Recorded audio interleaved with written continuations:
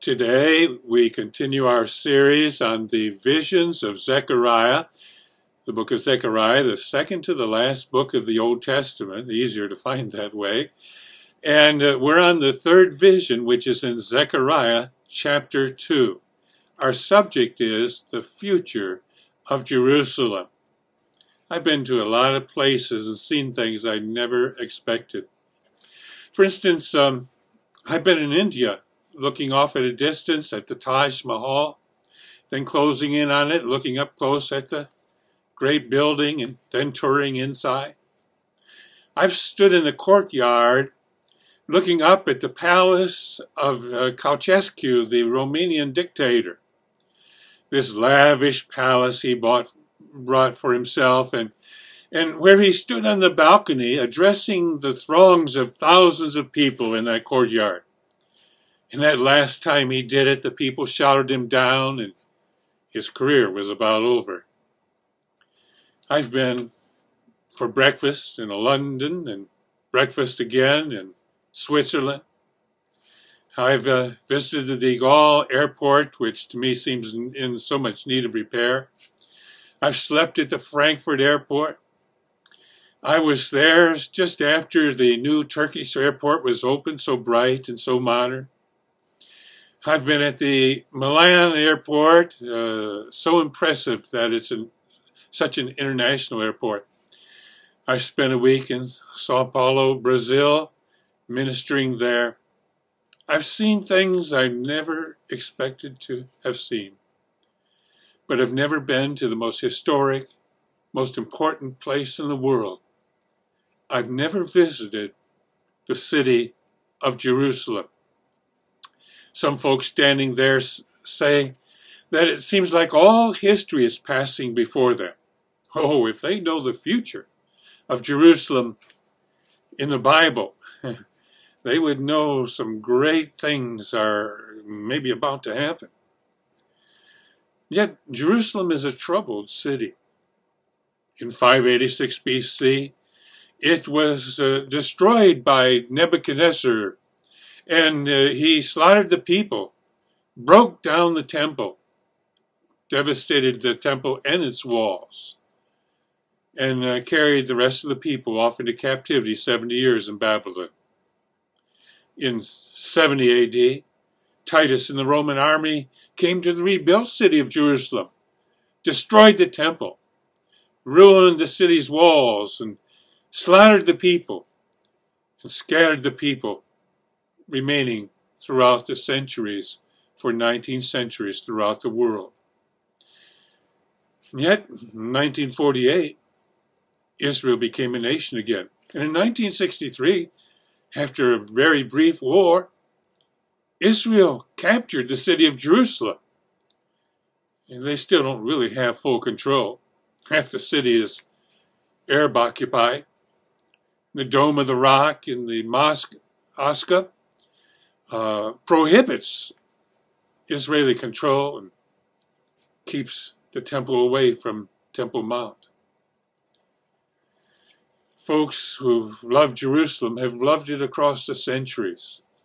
During that Babylonian captivity, Psalm 137 writes this way about Jerusalem. If I forget you, O Jerusalem, let my right hand forget its skill. If I do not remember you, let my tongue cling to the roof of my mouth. If I do not exalt Jerusalem above my chief joy. Matter of fact, while Zechariah is giving these visions that have been given to him and sharing them with us, while that is going on, only 50,000 people have returned from the Babylonian captivity, a small remnant. And Nehemiah hears how the city is still in ruins, its temple, its walls. He is so brokenhearted about it. Nehemiah shares in chapter 1, I sat down and wept and mourned many days. So while Nehemiah is praying, getting ready to come and supervise the rebuilding of the city, its walls and its temple, God is giving Zechariah these visions to encourage the people. And is giving them to the centuries, to you and to me.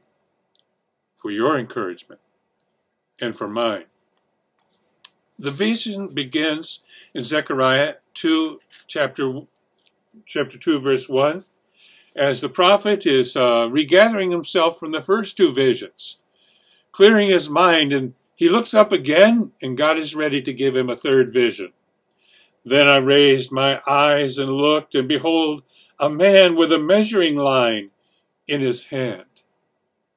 Who is this man with a measuring line? A lot of prophetic scholars think it's, again, a pre-incarnate appearance of the Lord Jesus. Remember in chapter 1, the first vision, it's the rider on the red horse identified as the angel of the Lord. And that's the pre-incarnate appearance of Christ. And there's good reason to believe this man with a measuring line is, again, our Lord, preparing for his coming to be Savior of the world by appearing as a man in the Old Testament. And he's coming with authority. He's coming to bless Jerusalem. And that's what Zechariah wants to know about. Zechariah is not asleep. He's active in his visions. And he addresses the man with a measuring line. So I said, "Where are you going?" And he said to me, "To measure Jerusalem, to see what is its width and what is its length." The man with a measuring line is preparing to greatly bless Jerusalem. He's taking control. When we first moved to our area, we had next-door neighbors who were nice people, just not the brightest, and sometimes hard to reason with. When our children were small, playing in the backyard, he would occasionally go out in the neighboring yard, right next to them, only a fence between them, and he'd shoot to scare away birds. And I'd say to Leonard, "Leonard, please don't shoot your gun when my children are in the backyard." Oh, his wife reassured me, "Don't worry, he couldn't hit the broadside of a barn." Well, it didn't really comfort me that he wasn't a very good shot. But the time, we always brought our children in whenever that happened, of his shooting. But the time came when he put up nice bushes as a kind of demarcation line between his land and ours in the front yard. They were pretty bushes, you know, they'd put on these yellow flowers, and they'd become so expansive. The problem was the three bushes he put towards near the road. When we would try to back our car into the busy street, we couldn't see around the bushes to see if cars were coming. It was dangerous. Once my youngest son, driving out there, tried so hard to look around the bushes that he forgot to look back a second time to see if cars were coming the other way. And he pulled out right in front of a car coming the other direction. Fortunately, there was no accident. I said, "Leonard, please at least trim those bushes so we can see if cars are coming." But they were his bushes, and he didn't see any need. Around that time, can't remember the reason, we had to have our land surveyed for something we wanted to do on our property. And to my surprise, when the surveyors put up the flags, those three troubling bushes Leonard had planted on our property. They were our bushes. I said to Leonard, you see where those survey flags are? See where your three bushes are? That's our land. That's my property. And Leonard, those bushes are coming down. And they did. He didn't object. What could he say? And I was kind of taking control of a problem. Jerusalem has been devastated. The man with a measuring line is taking control. And he is measuring and surveying the city of Jerusalem for future blessing. Now, the interpreting angel who helps Zechariah with all these visions goes out to meet this man to talk with him further. But the man sends another angel to intercept the interpreting angel with this command. And there was the angel who talked with me going out, says Zechariah in verse 3 of chapter 2. Another angel was coming out to meet him. And this other angel gives this command to Zechariah's interpreting angel. And he says, Run, speak to the young man, saying, Jerusalem shall be inhabited with towns without walls, because of the multitude of the livestock in it.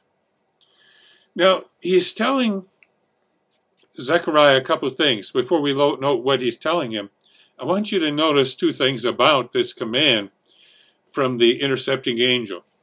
He tells the interpreting angel to run back to Zechariah. You run when you got really good news. Remember when Peter and John heard that Jesus had risen from the dead? Well, they ran to the tomb and saw that it was empty. And it's run, speak to this young man. That's how we know Zechariah was a very young prophet.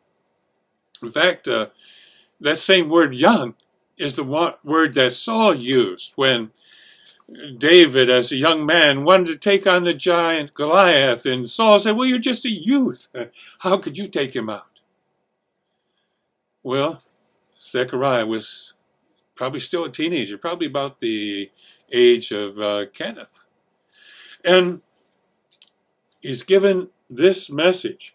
Run, speak to the young man, saying, Jerusalem shall be inhabited as towns without walls, because of the multitude of men and livestock in it. The city is going to be so prosperous that walls will not be able to contain all the people. Only 50,000 there had returned, but many more are going to come. Well, that's the near view, but there's a far view. This prophecy is reaching across the centuries. We know that because of the 5th verse, and where God says it not only will be prosperous, but it'll be a protected city. Verse 5, for I, says the Lord, will be a wall of fire around her, and I will be the glory in her midst. You see, all these prophecies of Zechariah have a near view to encourage the people who've come back to the land to rebuild its walls and its temple. They've gotten discouraged. And it has a far view of speaking of the future prosperity of Jerusalem at the end of time as we know it. For years I've puzzled over Ezekiel 38 and 39. I'm aware that Ezekiel 36 and 37 talks about the people of Israel, the Jewish people, returning from dispersion to the land of Israel. And that happened, and they became a nation in 1948. And they would return, Ezekiel 36 and 37 says, in unbelief, kind of like dry bones. Can these bones live? But Ezekiel, that's 96 and 97, but Ezekiel 98 and Ezekiel, that's chapters 36 and 37 is they're coming back. Ezekiel 38 and 39 talks about the invasion of Gog and Magog. Now, almost all scholars see this as a territory of Russia for many reasons in that chapter. But there are Islamic nations who join Russia. For instance, Persia is named, which is modern Iran. Libya, Sudan, most are in agreement. Turkey's involved. And other nations in an end-time invasion of Israel. When I was at seminary, they proposed that this latter-day invasion would be in the tribulation period, after Antichrist makes a peace covenant with the Jewish people, and the 7-year tribulation period begins. But as I look at this passage, it says the very thing that Zechariah is saying here. Jerusalem shall be inhabited as towns without walls, and it'll be a peaceful people. And so peaceful that they let all their defenses down and no walls. And I'm saying to myself, even if Antichrist makes a peace covenant, if Russia's still menacing, if Arab nations are still threatening, how could Israel let down all their defenses? Another thing troubles me in that Ezekiel 38 passage, and that is the invasion is on horseback. And I'm asking myself, in the tribulation period, near the end time, Why would Russia and the other nations give up their rockets and their fighter planes and their tanks just to ride in on horses? In fact, I lay awake at night trying to figure this out some time ago. I think I know the answer now. Ezekiel 38 and 39 is a double fulfillment. That is, part of it is fulfilled in the invasion in the latter days, and the other part of it is fulfilled at the end of the kingdom of Christ. Now let me give you examples of partial or double fulfillments. In Acts 2, the Holy Spirit comes and Peter explains what is happening. He says, this is what Joel prophesied. Your sons and daughters shall prophesy. The Holy Spirit has come. And then Peter adds on, and the sun shall be turned into darkness and the moon into the blood before the great and terrible day of the Lord comes. Well, the sun hadn't turned into darkness. The moon hadn't turned into blood. That's at the second advent of Christ to the earth. So you see, Acts 2 is a partial fulfillment of a Joel prophecy that has double fulfillment. Isaiah chapter 9 talks about a child who is born, a son who is given, and the government shall be on his shoulder. First time, he comes as a child, as a son given. But the second time Jesus comes, he comes to rule, and all the rest of the verse in the next verse is about his reign as king. So also, in all the prophecies of these visions of Zechariah, all 8 of them, there's a near fulfillment for Zechariah's day, but there is the ultimate fulfillment in the kingdom. And that's here. There would be prosperity and there'd be protection. For the Jerusalem will be without walls during the kingdom of Christ. For I, says the Lord, will be a wall of fire all around her, and I will be her glory in the midst. Near view and far view. Now, I want to give a number of applications here because that's where Zechariah turns from the vision to give application after application. For instance, in Zechariah verse 5 it is, I believe, we read this exhortation. This is in verse 7. Up, up, flee from the land of the north, says the Lord. For I have spread you abroad like the four winds of heaven, says the Lord. That's verse 6. And then verse 7 follows. Up, Zion, escape you who dwell with the daughter of Babylon. You see what he's saying here? He's saying just the remnant has come back to Jerusalem and Israel. And most of the other people, after 7 years, gotten comfortable in Babylon. Flee from the land of Babylon. Come back to the promised land of blessing. Don't stay in the land that's under the judgment of God. That's the near view. The rest of the people needed to come back, and Jerusalem would prosper and grow. That's the near view. But the far view has its application to the end times and to our day. For remember what Revelation 17 and 18 say? It talks about Babylon and how we need to get out of Babylon. In the end time and the tribulation period, Revelation 17 talks about Mystery Babylon, the mother of harlots. In Revelation 17, Babylon represents false religion that starts with the Tower of Babel in Genesis 11 and filters through the Old Testament and goes all the way to the end time. Babylon is false religion gathered together in the last days. It's a mixture of religion, probably, that pretends to be faithful to God. But God calls it in Revelation 17 the great harlot. And God's people are to be true to Christ. They're not to embrace false religion. They're not to be so open-minded that they give up truth. We're to stand for the truth of the gospel of Christ. In chapter 18, Babylon is not false religion that in chapter 17 is destroyed by Antichrist as he sets himself up as God.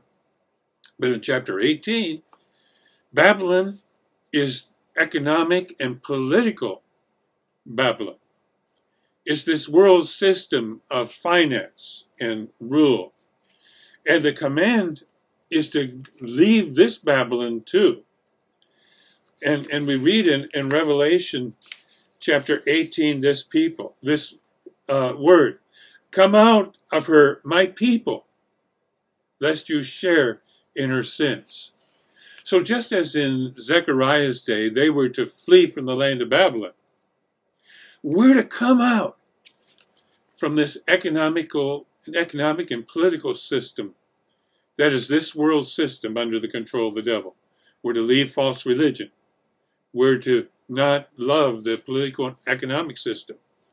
Remember, John says, love not the world, nor the things in the world, for all that is in the world, the lust of the flesh, the lust of the eyes, the pride of life, is not of the Father, but is of the world. And the world passes away, and the lust thereof.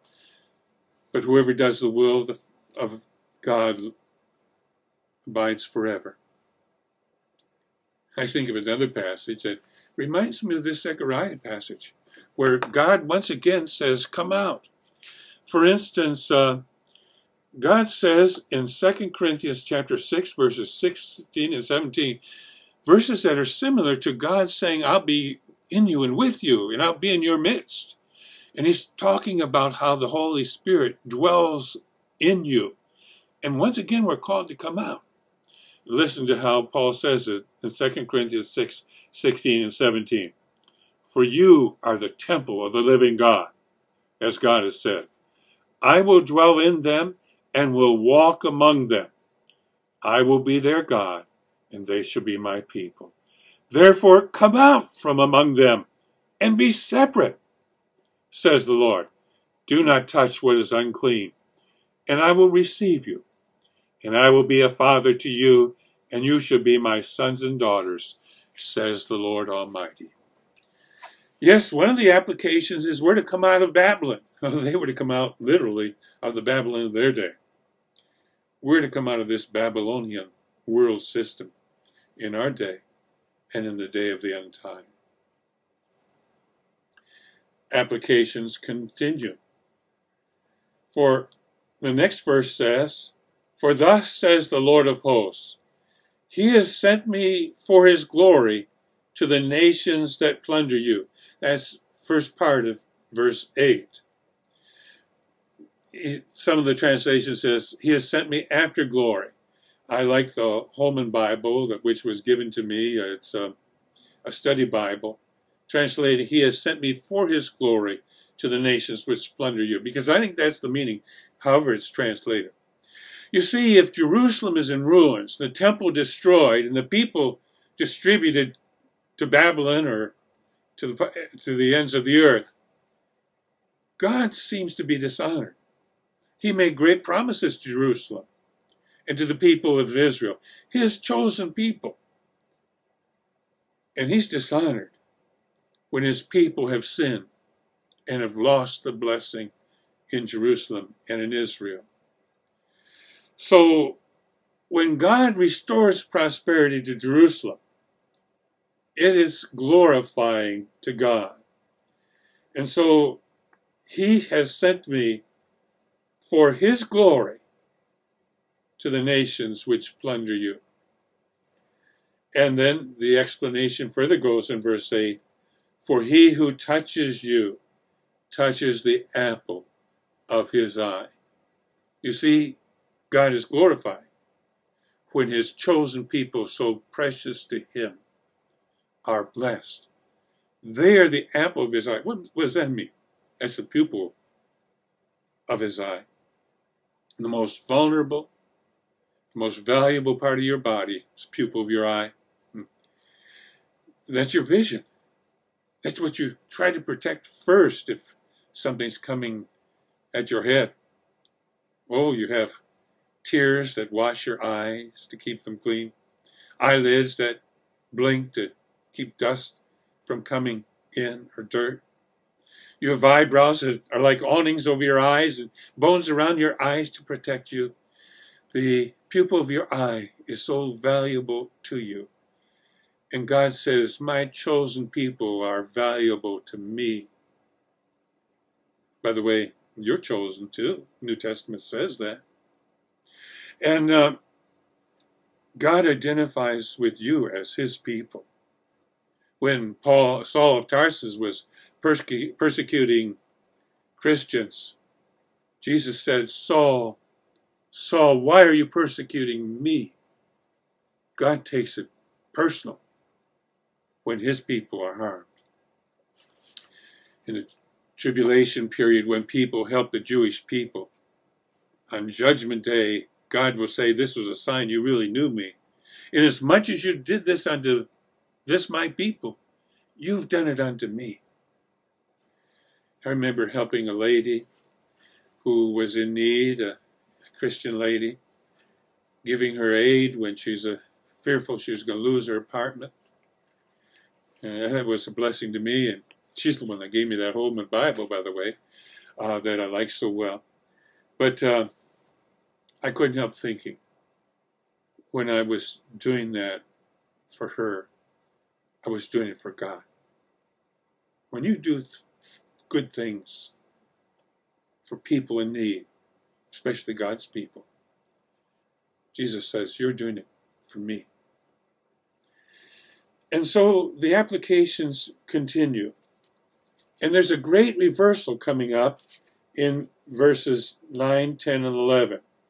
We read there, for surely I will shake my hand against them, and they shall become spoil for their servants. Then you shall know that the Lord of hosts has sent me. A great reversal. The people who had made God's people their servants, God says, I will shake my hand against them, and they shall become spoil for the people they had made their servants. A great reversal when God greatly blesses his chosen people and reverses the circumstances completely. Then you will know that the Lord of hosts has sent me. By the way, watch that in this passage, and you'll notice something. Jesus keeps saying that the Lord has sent me. And sometimes he's saying, identify himself as the Lord. And sometimes he says, the Lord has sent me. Notice that in verses 10 and 11. It only makes sense that the Lord could send the Lord if God is a triune being and God is sending his Son. The Bible is very good at giving you so many hints about God. Now, we read not only of world wide blessing coming now that the chosen people are blessed of God in the kingdom, in the far view, but we read in verse 11, many nations shall be joined to the Lord in that day, and they shall become my people, and I will dwell in your midst. Then you will know that the Lord of hosts has sent me. There it is again. Jesus says, I'm coming, and I'm doing this, and then you'll know the Lord has sent me. And when that day comes of God's final blessing for Jerusalem, when Jerusalem becomes the capital city of the world during the reign of Christ, we read in verse 11, many nations shall be joined to the Lord in that day, as I mentioned. And then in the following verse, verse 12, and the Lord will take possession of Judah as his inheritance in the Holy Land, and will again choose Jerusalem. The Holy Land, that's the only time in the Bible where Israel's called the Holy Land. See, it's not really holy now. It won't be holy until Jesus is there, and he reigns in the midst, and the Jewish people are brought into fellowship with him. And worldwide salvation comes to the nations, and the earth shall be filled with the knowledge of the glory of the Lord, as the waters cover the sea.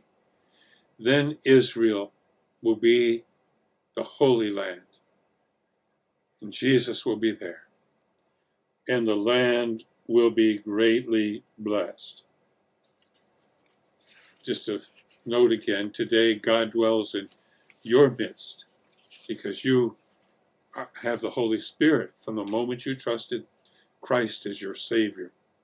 And God is so very much with you and near you. Now, it's fitting that the last verse of this vision closes this way. This is verse 13, I believe it is.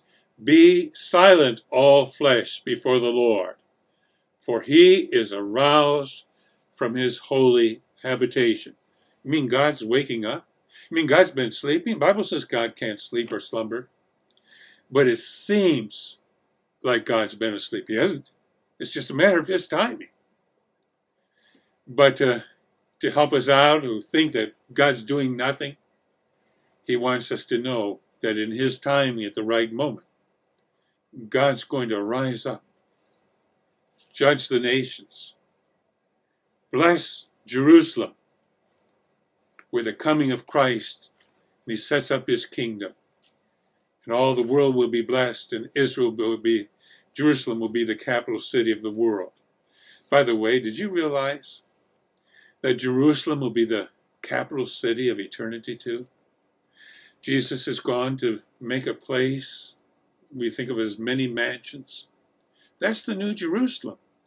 Revelation 21 says it comes down in the eternal state over the renovated new heaven and new earth, settles on the earth, and its gates are always open. It's our eternal home, this expansive, glorious city of Jerusalem, that from there Christ rules the world, and with the gates always open and angels at the gates greeting us, we can go in and out and enjoy the earth and enjoy all of God's creation with the new Jerusalem coming down from heaven. There's a great future for Jerusalem. We're told earlier in this passage, verse 10, sing and rejoice, O daughter of Zion. Behold, I am coming and will dwell in your midst, says the Lord. We have reason to sing and rejoice over the future of Jerusalem, to sing and rejoice over our future who know the Lord Jesus. If you don't know him, this is a great time to trust Christ as your personal Savior who died for you and rose again. Trust in his death and resurrection for atonement for your sins. Trust in the Savior of the world to save you and be so blessed for time and for eternity. Well, we may be wondering, how's God ever going to really make Israel the Holy Land? The answer is in the next vision. Vision chapter 4 in Zechariah 3.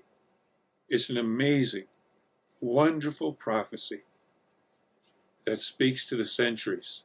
Gives a beautiful picture of the gospel and a beautiful picture of how God is going to make Israel the Holy Land. That's next for our next study.